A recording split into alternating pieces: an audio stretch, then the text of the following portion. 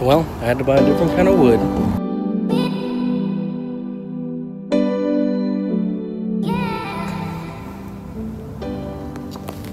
So you want to make some screen prints. So you want to make some screen prints, but you don't know where to start, and you don't want to spend $50 per screen, and you want to just be able to make your own. Let me show you. You want to just be able to make your own. Yeah, I do it in my garage.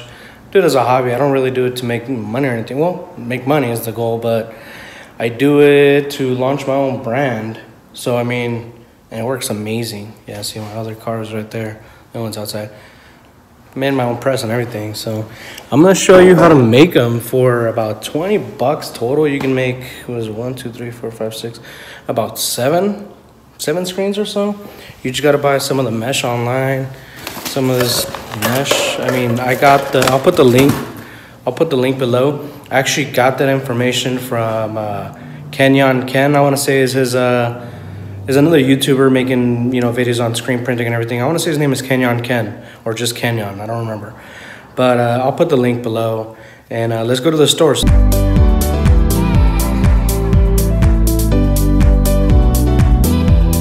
I totally came to the store at the wrong time. 6:22 and, well, it's fucking, excuse my language.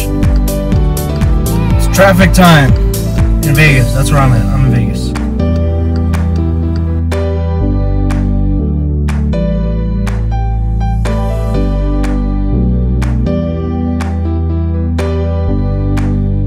Alright, so the wood I need is in there, and they have it closed off, but let's see if they have and anywhere else. Let's go look for it.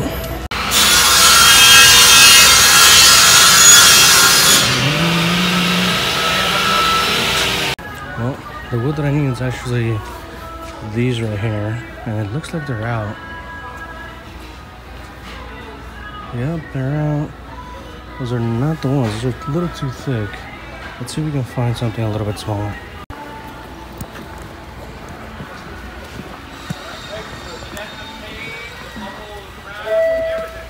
Well, I had to buy a different kind of wood. It's still the same size and everything, but it was a little bit more expensive than I thought. Normally they're about 98 cents to $1.10 each. These were $2.60. Trying to keep everything on a low cost, so that's why I'm trying to get everything low. But just so I can show you, we'll go with this one though. So let's go. It's the only thing that sucks about having a car and not having a truck, but as long as it gets the job done, I actually gotta push the wood all the way through. So let's go home, let's get these things built. I'm gonna show you how to get everything going on a low cost. All right, so I had to change, now we're back. This is the emulsion that I'm using, is the Speedlight, or Speedball, not Speedlight, wow. Speedball, you know, Diazo emulsion. So far, this one's made 1, 2, 3, 4, 5, 6. Yeah, so far it's made, this one little jar, which is the 6.6 ounces, has made 6 screens. I mean, they're not all the same size, but you know, it's made pretty decent amount of screens. If you put it in the fridge, it actually does last longer. So like I was saying, I'm in my garage doing everything for the screen printing stuff, but this is the wood that I'm going to be using. Obviously, I'm going to be cutting it down. Now, the measurements that I use so that you can get this size of screen. So you can get this size of screen. It's going to be, this is a 15 by 20, and obviously, you know, 2 15s, 2 20s, and then, you know, you just use it. I screw it in myself so that so it holds in. I also put some wood glue on there so it definitely stays and it doesn't go anywhere. One thing I do like to put also is when I do go around, I do like to use a little bit of Gorilla Glue. Where is it? It's right here.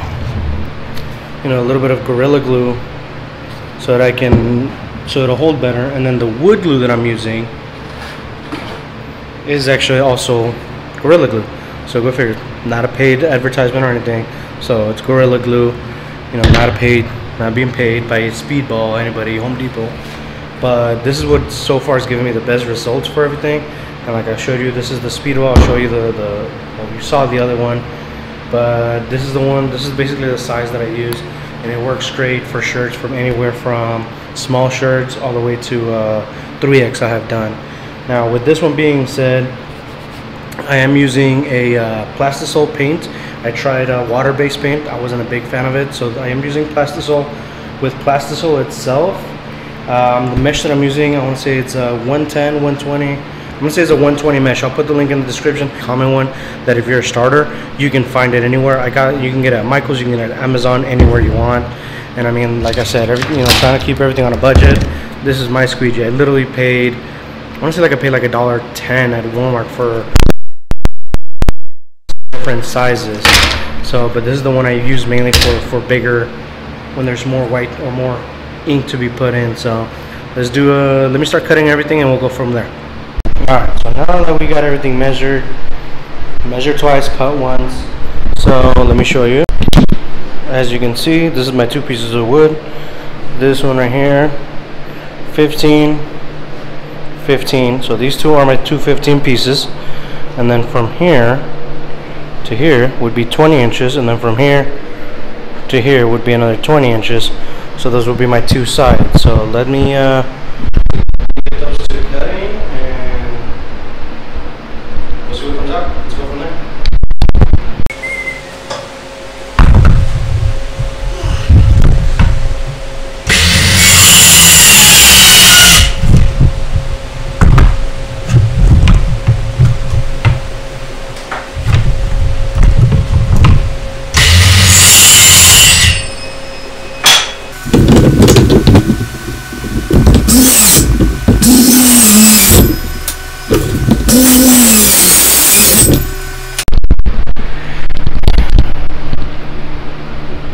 Well, as you can see, the battery on my saw was dying, so it was kind of cutting kind of janky and kind of weird. But we got them cut. I highly, highly recommend using an electrical tool. Cutting through these little things, even though they're small, man, it just takes too long to just saw by hand. And I mean, doing it with an electric saw, it just takes you, as long as it has battery, it'll take you just a few seconds. But so you should have 3 sets. So you should have this set, which is the pile that you're not going to use because they're extra. Well, at least I do because of the size. You have 4 that are 20 inches, and then you have 4 that are 15 inches each. Now, what I like to do, I like to take a little bit of sandpaper and just sand the edges of this, because I mean it's a little coarse, and it's just, once you're going to start working with wood, it's going to start to, you'll get splinters. And I'll tell you for experience, I already got a few splinters working, making these things. So we'll see what happens. Let's check it out.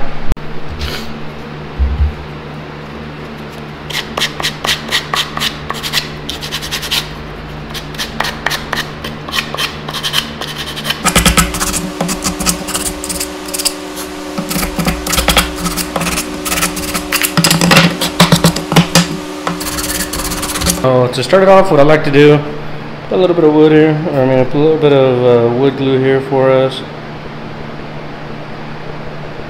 And one very, very, very important key about getting glue, and what I notice about this one, is that you need something that is water resistant. I don't know, this one doesn't say it, but I mean so far I've washed the screens a few times and they have not come apart.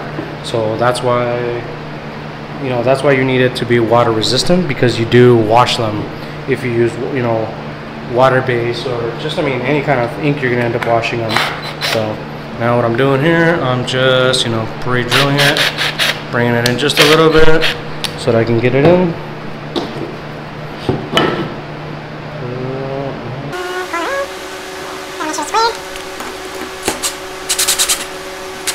Now I don't tighten up all the way. As you can see, it's not all the way in. Why? Because it's only 1 screw, so I mean it obviously pivots. So once I have all 4 sides put together, that's when I'll tighten everything back up. So let's get these other sides going. So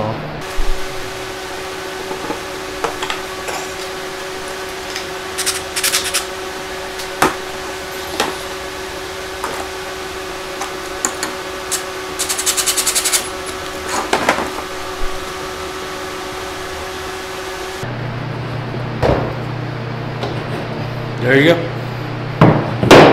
There you have it. You know, your first screen. Let me get it in the camera. There you go. Your first screen right there. There you have it. It's all said and done.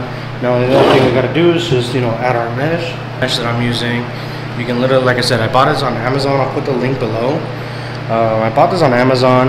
It's a 110 mesh. It's actually pretty stretchy. It's pretty cool. The only other thing that you're gonna need is just a staple gun, because we are gonna staple them all the way around. Now, I actually have a manual one that I use. So what we're gonna do first is we're actually gonna staple all 4 corners, and then we're gonna do 1 row of staples, 1 row of staples, and then we're gonna tug this way, staple down, tug this way, staple down. So let's look at, see where we're gonna start, because this one's a little cut all funky, so I'm probably gonna use this end. Now, one thing with wood, you're gonna have things like this. Okay. Now, what we want to do, because we obviously can't plug that. I mean, we don't want to, but we can if we want to. We're actually just gonna put our screen on this side, since this other side is completely, you know, clear. There's no holes or anything. So let's get that started. Let me get that at it. We'll go start on this end.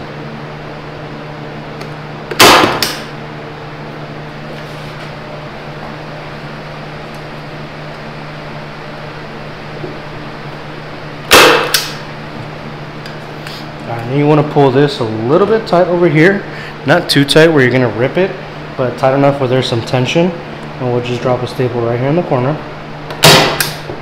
And then same thing over here. We're going to pull in it. It's not too tight, but you know, we don't want to rip it obviously because there's only little staples. Perfect. Now, what I'm going to do is I'm going to staple all this across, and I'm going to staple all this across. And then once these 2 sides are done, I'm going to grab the mesh, pull that way, staple down, grab the mesh, pull that one, staple down. So let's get this going.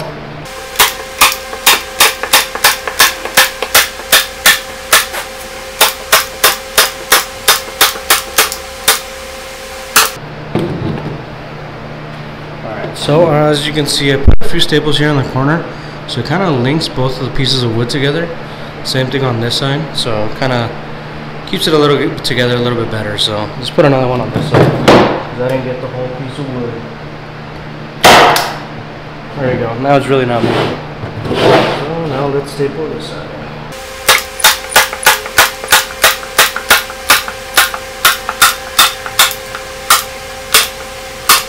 All right. So now these 2 sides are done. Like I said, what I'm gonna do is I'm gonna pull as tight as I can without ripping it. Put a staple right by where my thumb is, and then work my way over, and then do it again, work my way that way. So let me show you how it's done. So we're gonna pull as hard as we can. So well, as hard as we can without ripping it, and then we're gonna put a staple right there. Now if you let go, it's probably gonna, you know, do a little bit of, it's gonna tear just a tiny little bit, but it's still gonna hold. And we're just gonna go all the way down, do the same thing. So.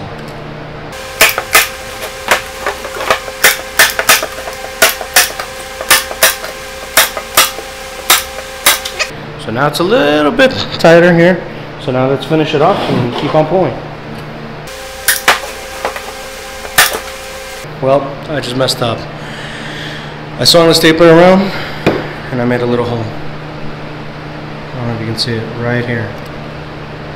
But luckily it's towards the edge and the emulsion will cover that. So this screen will probably not last as long, but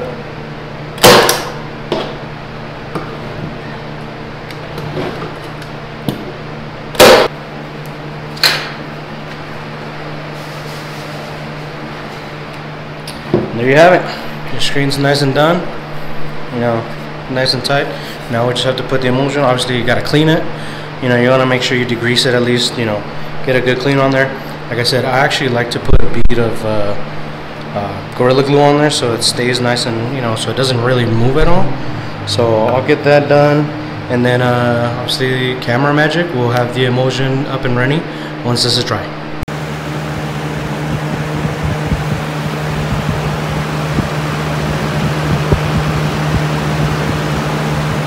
What I'm gonna do here is I'm probably gonna put a bead of emulsion here and, you know, make it quite pretty hefty, and then with a squeegee just squeegee it all the way down, flip it around, squeegee down, flip it around a few times, do that back and forth. So this way you don't have to buy anything else. But normally what you can do is you can just get a like a scooper. Actually, I don't even know where mine is. A scooper. It's a scooper on the, for I'll put a picture on it. Here you go. And all you got to do is you just lay down one stroke up, and that's it. Well, 1 or 2 strokes. But I'm gonna show you the hard way, but it's the cheap way. All right. Obviously, this has to dry where there's no light. Okay. It is photosensitive. So what I actually have a restroom or bathroom right outside, or right inside here. It's fully dark, and what I did, I have a fan on going on. I also have the main fan going. That's just a bunch of trash. And I literally just park it like that. And I try not to have the fan hit it directly. Turn the light off. Give it about an hour. Make sure nobody opens the door. And then I usually put a towel down there to kind of get more light, where it doesn't leak through. So as you can see, it's nice and dark. I mean, this is my living room, and it's pretty dark, but it keeps it nice and dark and safe. So let's do the other one. Set a timer for about an hour, maybe 2 hours, and we'll go from there.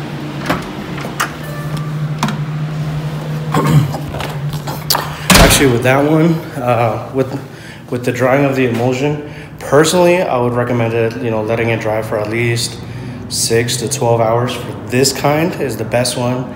But really, after an hour and a half and something like that, where I have the main extractor on and I have a fan in there, anywhere between an hour to 2 hours is actually going to work. It's still going to work. It's not going to be wet. Luckily, it's not going to be wet to where you'll mess it up. But at the same time, the more you let it sit there, the more you let it dry. And then once I get it going, I'll show you how to burn the screen as well. All right, so now I'm going to set everything up so I can burn my screens. I'm still going to be using my little table here next to my Ghia. But obviously I need to turn that off. I need to come in here with no lights. Has to be completely dark.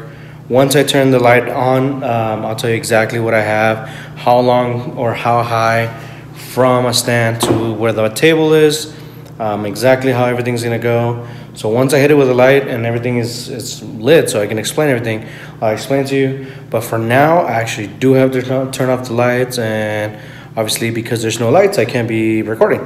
So hang on tight, give it a few minutes. So this is the light that I'm using. It's just basically a light bulb on a reflector, all right?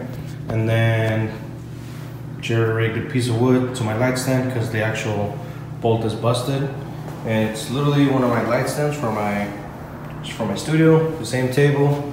And then I laid a piece of glass on top so it keeps it nice and smooth. But this is basically my koi fish. Obviously, you want to burn it onto this, the side that's going to be on the bottom. So this way, when you flip, and obviously you got to make sure it's backwards. This way, when you flip it, you actually get the right screen. And when you're pushing down, that's where you're going to have all the ink come through. With that emulsion, the one that I have, with this one, if you get it now here to the actual screen, is I have it at, I want to say anywhere between 12 and 15 inches all the way there. And I'm going to set it for 30 minutes. Once I have it set for 30 minutes, I'm going to take the glass off, take the stencil out, take it outside. What you got to do is just, do a light mist of water, flip it around, do another light mist of water, let the water sink, and then that's when you give it a little bit of a harder spray so it can take out all the emulsion. All right, so it's been about 30 minutes since I set that up. Now we gotta take it off. You gotta take the glass off, gotta go rinse it, see how it is. Just so you know, the screens on the emulsion have been drying for about 5 hours. I've left them in the bathroom that I have with the fan running and the extractor going at the same time. It's only 2 screens. Normally they would be, like I said, they would be done about in an hour or so, but while this one's going, I actually left the other one in there for the same reason, because I don't want to lift anything and then have any of my stencils stick to the emulsion, which it does happen if your emulsion's still wet. I've seen it happen. Luckily, it has not happened to me. Knock on wood. But if that happens, it means your emulsion was still too dry. Now what we're gonna do is we're gonna take this outside with the garden hose. We're gonna hit it with the water. Hopefully, just the right parts come off and nothing else comes off. So far, everything all the other screens that I have, this has been the exact same time that I've been using, and everything's come out great. But you know, there's always that one time. So let's give it a shot. Let's see what happens. Just take the piece of glass off. We'll put that right here. I'll come back. That's the other design we're making. And we lift this up, which is our stencil. Look at that. Looks pretty decent. You guys see the line that I was talking about? I know I'm gonna get it up there. There it is. You see it? So I gotta fix that with just a little bit of emulsion and some tape. And then perfect. So everything looks good. So now we're just gonna go spray it. Alright, so this is what I'm gonna do. I'm gonna mist it.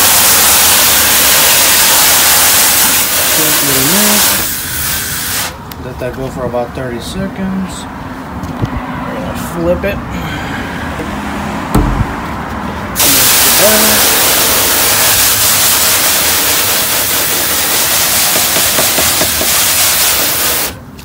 Let that water sink.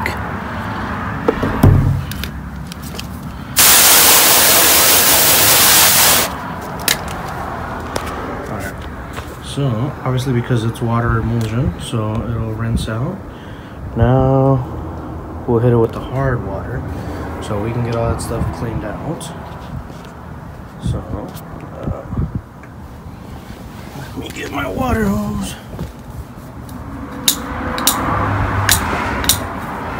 This is the water hose to fan, and then we're gonna spray it.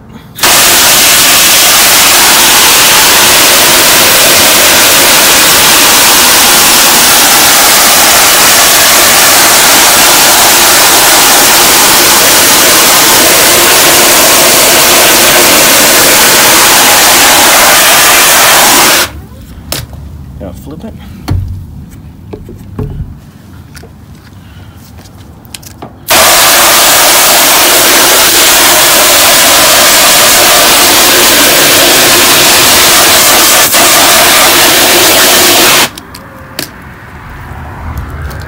Let's see how that came out.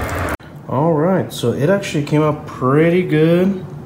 You know that area over here that I thought it was gonna be messed up? It actually did not mess up or anything. Everything's nice and clear, obviously except for my marks. Marks right there. Sorry, I have my garage open, so. And like I said, that right there, I actually have to fix. Well, I'll just have to get a little bit of emulsion and, you know, put it right into the grooves where I don't want, you know, ink to go through. But other than that, this is gonna get taped up. This is gonna get taped up. Same thing down here, taped up, so that those lines don't bother me. But I mean, look at that. I mean, it's pretty clear. There's no other light other than what we needed to come through. So let's maybe we'll do a test right now. So let's do the other one. All right. So the adhesive's in. Just wanted to make sure that when I bring it down, perfect. It's I need it as centered as possible. So we just gotta pull this a little bit over.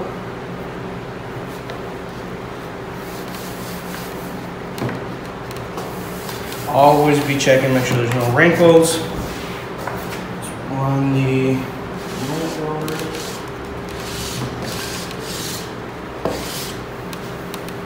some of you guys call this the lint liquor, but it's a lint roller, whatever you want to call it.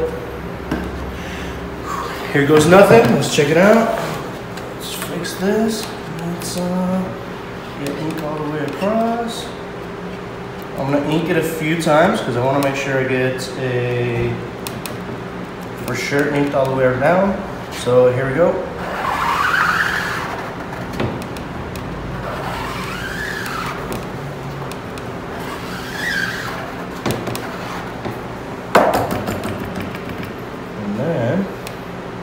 And this is just an extra step I like to do is push back out.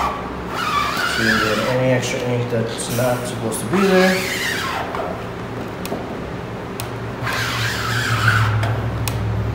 is where your marks don't get clogged or anything. So let's see how that came out. Perfect. So it came out pretty good, obviously, because I need to run it a few times, a little bit here on the F. So what I'm going to do is I'm going to flash it with a little bit of heat. With the heat gun, I'm going to run it for about 20 seconds, bring this back down, and hit it one more time.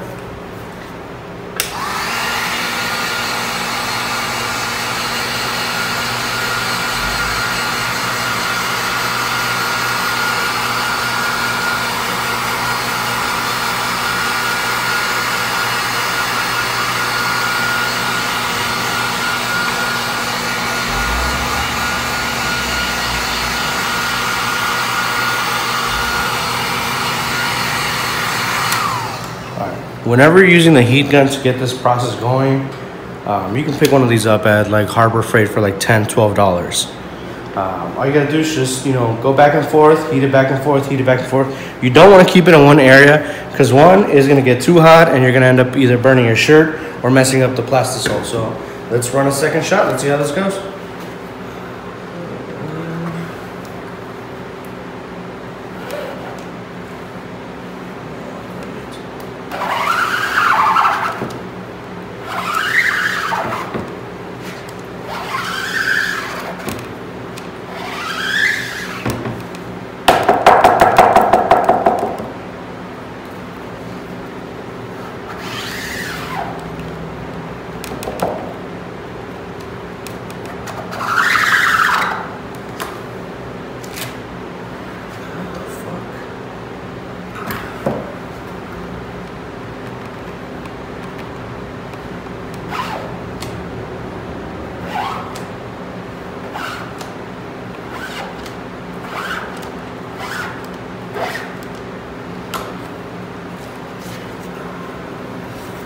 Sorry, I was having a little bit of issues there with the F, as you saw, but I got it cleaned out. It was just there's a little bit of extra ink that I didn't get the first time, so that's why it was giving me a harder time.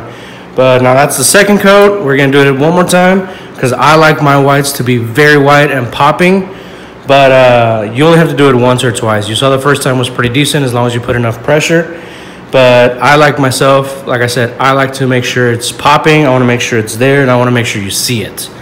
So let's hit it one more time.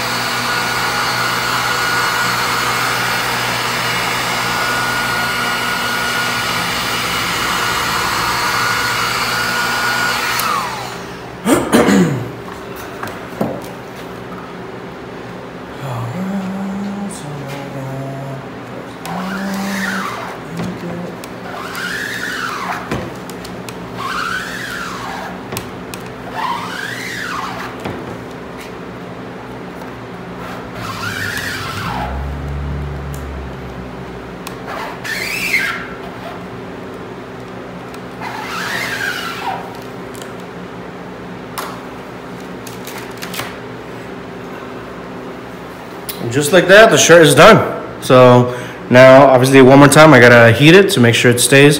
Put it on the side so it stays, so it keeps on cooling down. Thank you.